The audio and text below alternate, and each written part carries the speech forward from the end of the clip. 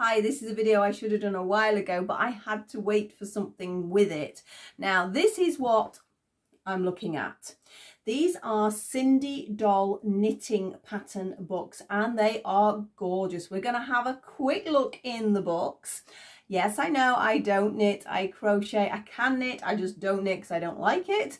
I prefer to crochet anything, but my mum does the knitting for my dolls for me. Oh, book fell over then. So we're going to have a quick look at the books. They are absolutely gorgeous. I am going to put the links in where you can get these from. Let me get the name right. I hate it when I get people's names wrong. We have Susan Dunlop here, and I'll pop links in. You can have a look. They are wonderful books, but I wanted my mum to do some knitting first before I looked at the books, so I could sort of say genuinely whether they were easy patterns, not easy patterns, whether they were enjoyable to do. All those little bits and bobs that you do when you do a pattern. So I've got my mum to make some outfits, and she absolutely loved it. She got a little bit giddy. She's made quite a few, and she wants the books back, so I need to get the video done so as my mum can do some other bits and pieces. Because obviously my granddaughter likes these, and yeah, they sort of do. Most people in the family will want a doll outfit at some point in our house. So I'm going to go top down now. Let me know if you bought these books. I will definitely pop the link in. Definitely look over there. They are reasonably priced. I mean, they're lovely to look at. I don't knit, but I could tell instantly just looking at them they were gorgeous.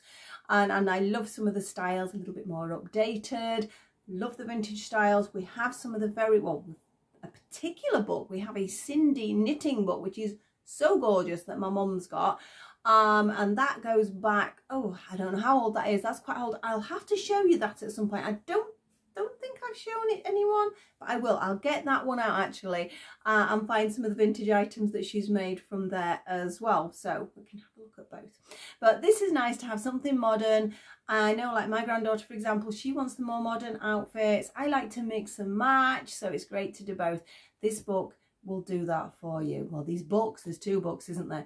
So we're going to go top down, look at the books, have a look at some of the items my mum's made, comment on what my mum feels about the book. I know it's all good, so don't worry about that. It's just a lovely book. So we're going to go top down and have a look at these now.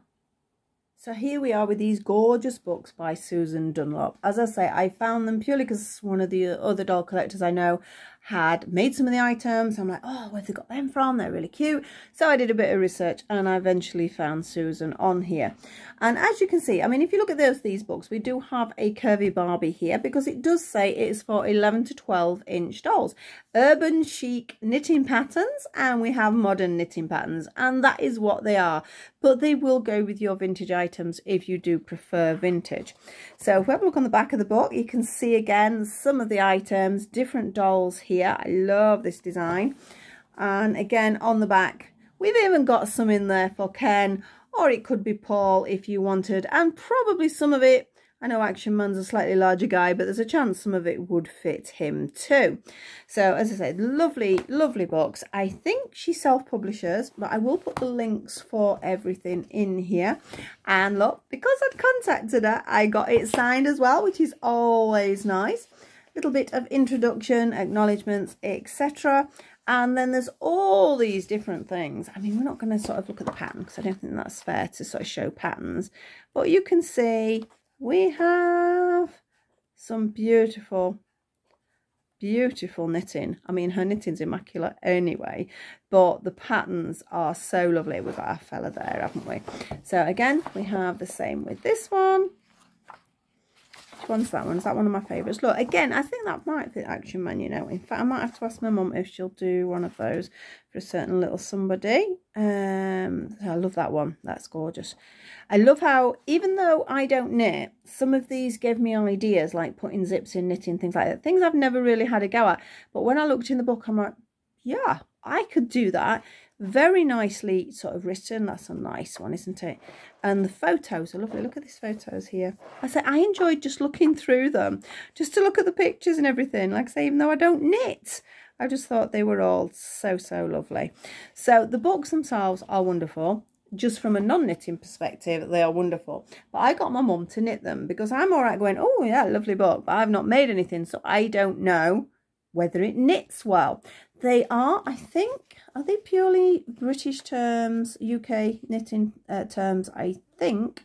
Again, I'm not that up on the difference between, I know for crochet the difference between the pattern types, but I'm not sure how knitting works. I know my mum's done a few American knitting patterns as well.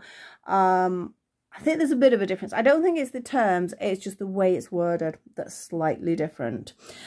I'll tell you now, she loved these books. She wants these books back, as I mentioned, because she wants to get on and make some other things. She is going to get cross with me though, because she gave me the items partially done.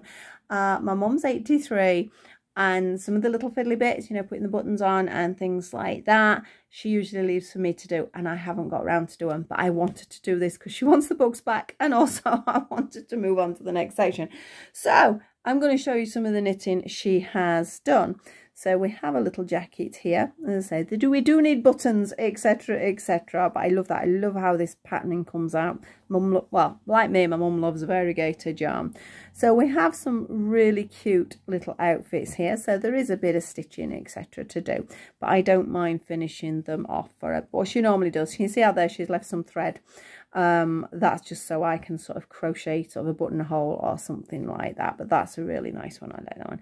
And this is the short version of the one I really liked in there. So again, they do need a bit of a press, but I just pinched them off her and I said, so I'm going to do the video. And she's going, I haven't finished. So as I say, I'm probably going to be in bother. I love this edge. This edge is so cute. So the patterns, she said, were easy. They're easy to understand. She had no problems with any of them. This is one thing with knitting, it does curl. I don't get that so much with crochet, but it does curl with knitting. So it just needs a little bit of a press, but that's not a big deal. And as I said, I've got to add buttons and a couple of stitchings up and things like that. But they've turned out beautifully. As I say, my mum said the patterns were nice to read. Again, nice to look at. It was nice because a lot of the wools as well were similar ones to what my mum uses. So that was good. Yeah, she couldn't fault it. She thinks it's a lovely book, and because we have, in fact, I've just got some yarn. I might be passing her some yarn back because I've just got some pink fluffy like that. So I did tell her earlier I got it for her. So I might be passing it back because I think that'd look really cute for sort of, well, Barbie or Cindy, in the pink fluff. That's the one I want. I need that one. But yeah, lovely books. Definitely have a look at her items. If you look on Instagram, you will see pictures of the items made up as well. You'll probably see links to other people who have made them, and they were well and truly worth buying. So it was just basically a quick review to say that Mum had no problems at all with the patterns. I know some in the past she's said to me, oh, you know, it was hard to read and things like that. She not one sort of complaint about these. They're really nicely sort of worded and a joy to look at. I think that makes a difference. Makes you want to make it if you see it and you go, oh, it's really nice, or it's setting a scene and you go, oh, that looks really good. It gives you a little bit of incentive as well.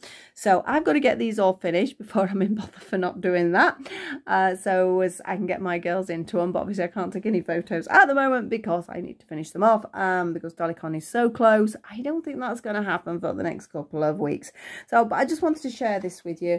Definitely recommend you go on and have a look at her books, because I just love them. It was just so nice to see a now pattern for our Cindy. I know there is Barbie and Ken in there as well, but Cindy, quite often you can't get any patterns that I would class as modern.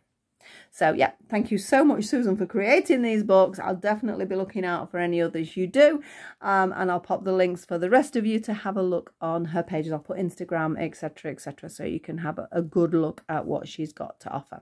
So thank you so much for watching. Please like, subscribe and share. You know how it goes, and I'll see you all very soon with another video. Bye bye for now.